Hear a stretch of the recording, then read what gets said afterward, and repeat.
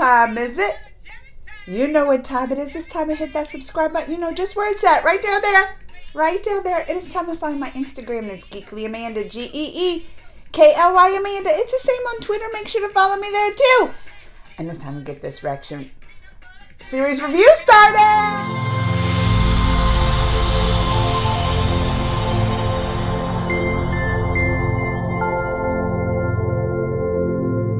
Alright, you all, I am on season 13 of the Mahabharat, and this was a quick little season. It was.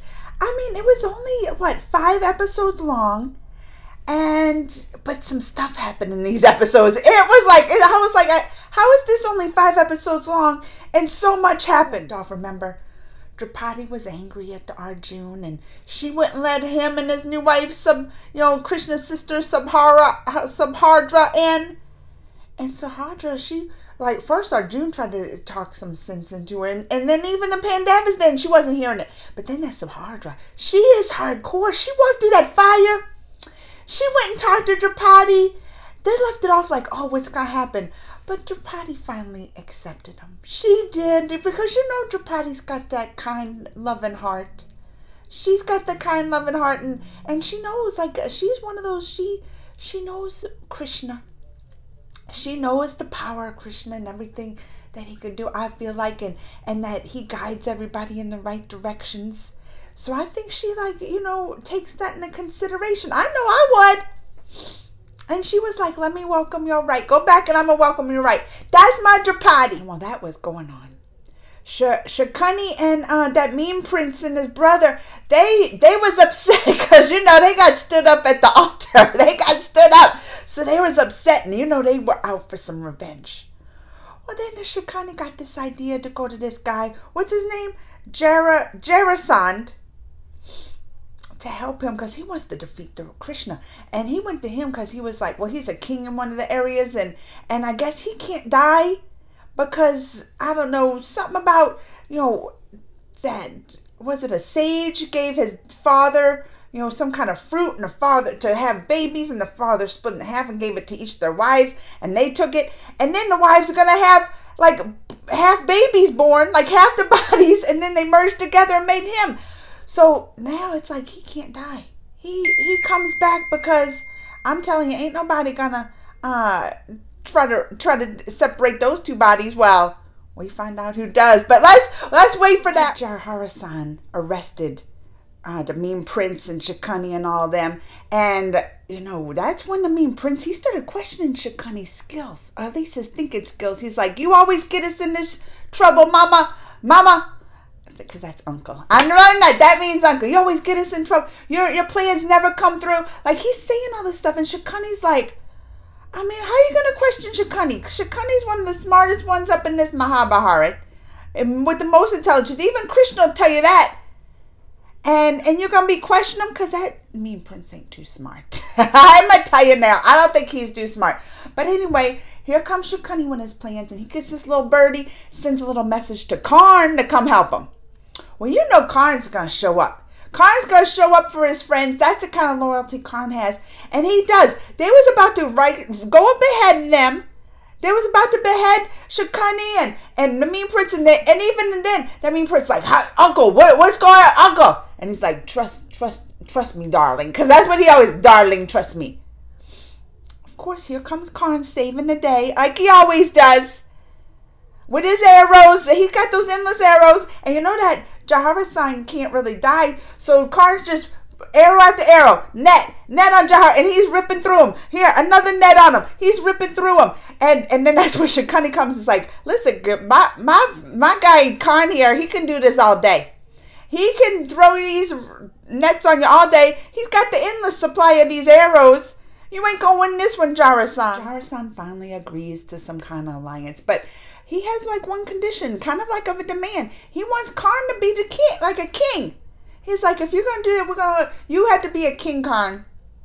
Poor Karn. He's torn because he's got his wife there. She don't want him to be no king. He gave up his crown. And with his wife and what's her,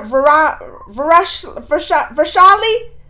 It's hard to say some of these names. But Vrashali, she don't want to be queen and no kingdom and no king. She don't want none of that. I don't think Karn wants it either. And that's why at first he's like, no, I'm not. I'm not. I can't do it. He like says no.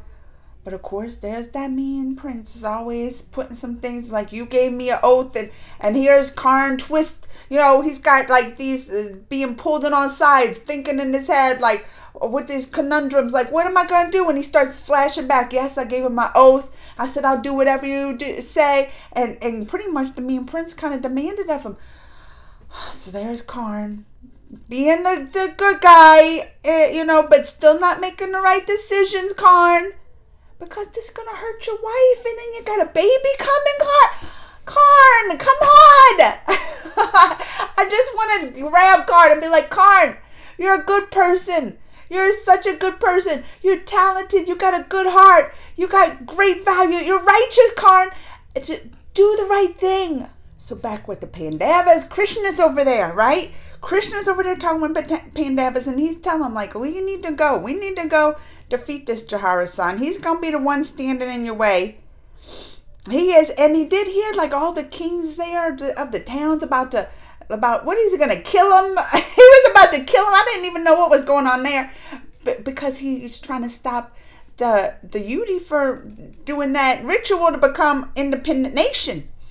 Because he's in alliance with the mean prince and Shikani. Well, so Krishna is bringing them, and like, well, we need to go face them, right? So they're heading to the town with the Jarasandha. Then they stop mid-tracks. Krishna's like, because right then, that's when Shikani's doing his little plans and starting to work, and Krishna stops. He's like, all right, we can't do this anymore. Just stop mid-track. He knew. And they even admit, he's like, Shikani's clever. If only Shikani would use his gift of knowledge and intelligence for good over evil, he would be something. But he doesn't. He doesn't. And so they had to do another plan, right? They disguised themselves as the Brahmas, and he even asked Bheem, he's like, Bheem, you remember you can do this wrestling? Because Jarasandha, I guess his weakness is wrestling. Anybody comes with him with a little wrestling challenge, he's going to take it. So there they come in, and they show up as Brahms, always in disguise. That's like Krishna's thing. Remember Arjun dressing up as a woman? He's always for the disguises. Listen, Shikani wants to be the most intelligent, but he can't get over on Krishna. He can't. He needs to admit he can never get over on the Krishna. They show up and they start having a little battle, right, between him and the Bheem. They start having a little wrestling challenge. Well, I got some footage here. I thought this was interesting, this footage, because it's not just the scene, the straight scene from the Mahabharat, but it's like the making of this scene, the making of Bheem and that Jarasandha like wrestling. I was like, let's check out this together. A little something different, don't you think? Let's get it started. Ready? Let's go. See? And that's when they're like, they were chanting for him. Look at him. And this is funny because Bheem is a real wrestler, isn't he? Oh, look at that. Look how they're making it. And then with the music and slow motion and camera angles, how it just turns into the exciting scene.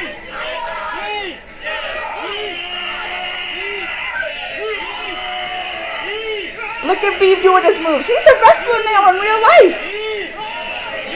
He got some practice on the Mahabharat, didn't he? Look at that Jarasandha. One thing I liked about him, he's got pretty eyes. I was like, that Jarasandha has some nice eyes. Too bad he wanted to team up with the bad guys over there. But look at those eyes. He's got Hrithik Roshan's eyes. or Hrithik's got his.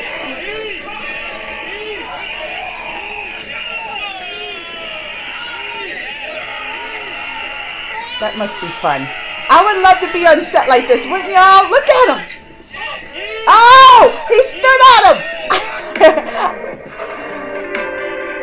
Do you remember that scene? I don't remember him standing on him.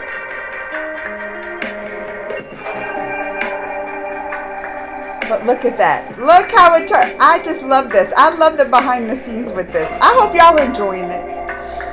Oh, he pushed him. Oh, he did jump on him. Oh, I didn't even remember that part.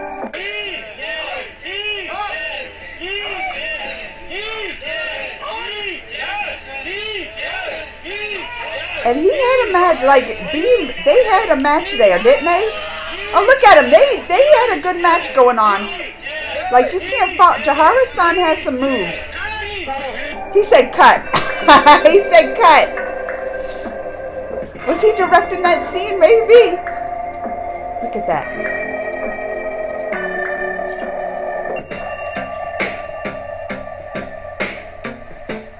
Oh, well, that was something. I like the behind the scenes. I just do. I hope y'all did. But, well, we know what happens then. Because Bheem, like, it was like 2 or 3 times. Ripped him in half. Right? They were wrestling. Got that Jarasandha, ripped him in half. Then, what's going to happen? He comes back and shows up to fight again. And Bheem's like, what? Then they fight again. And he done ripped him in half again. And I was like, Bheem, you need to do something different. You saw he merged himself back into one and came back alive.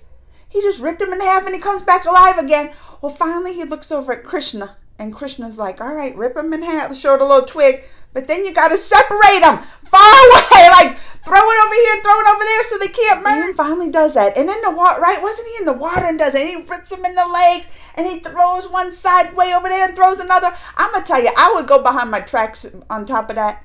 Not to throw it. I would burn this half over here to ashes. Like, I would make sure that those bodies ain't merging. He's so strong, he throws them far enough and maybe the birds will eat him or something. But I was just like, I would make sure he's dead this time. You done saw him come back to life 2 times merging together. Who knows if you got those pieces far enough away. So after that, you know that mean Prince has no other choice. He has no other choice. Like, his plans have been fouled. Shakuni, and he's kind of mad at Shakuni about all this, and his plans are done destroyed, and he's like, they got to go now to that what is it called? Indrapastha Palace. I'm just gonna call it Pandava's Palace. They got to go over there and join that little ritual to make him the independent country and independent leader and everything. Well, they show up. They show up. Karn was there too. All 3 of them. Karn, the mean Prince, Shakuni, they show up to this palace and they just can't believe their eyes. I couldn't believe our eyes. I was like, how the Pandavas did all this? We got a little bit of them surprised at looking at this palace. Y'all ready to watch this with me? Let's go. Yeah, it comes out the water. Look at them. Look at Shakuni.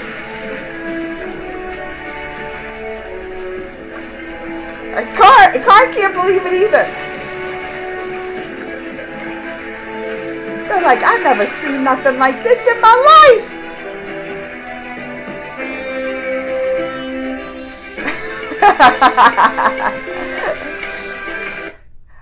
I mean, I'm just saying, you could tell that they have some jealousy, especially that mean Prince. And rightfully so, because that palace ain't playing around. Remember when they walked in it and they have like these illusions? And, well, first I think they learned that little light trick from that one when they tried to kill him in that wax palace, remember, and burn up the Pandavas and even Kunti. But that guy had like those lights and everything. Took that little light and made it their own, and illusions made it their own. Like, they went to all these different places and they done took the best parts of these places and put it into their palace. When they arrived, they meet some guy. What's this called? Shishapal?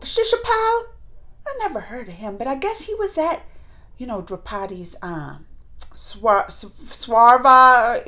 when, to try to get her married or find her husband. Well, he was at that because I guess he remembered, our Karn from there and the mean Prince, and he starts talking smack to him and making that the mean Prince and them kind of upset with him. But then, they kind of was like, well, he's also don't like the Krishna. I guess the Krishna and him, he doesn't like him, but I guess when he was born, Trishan took away his powers, and in return he gave him like 100, forgiveness for the unrighteous deeds that he does, or something like that. So I think it was it Shikani was like, we should maybe team up with him and try to stop this ritual. It kind of leaves off this season, where they're gonna go do this, and next season's even short, only has like 3 episodes, which I'm gonna get to this week, because I'm like, I need to know what's gonna happen. All right, y'all, let me know what you think. Comments, thumbs, and all that down below. Till next time, mwah!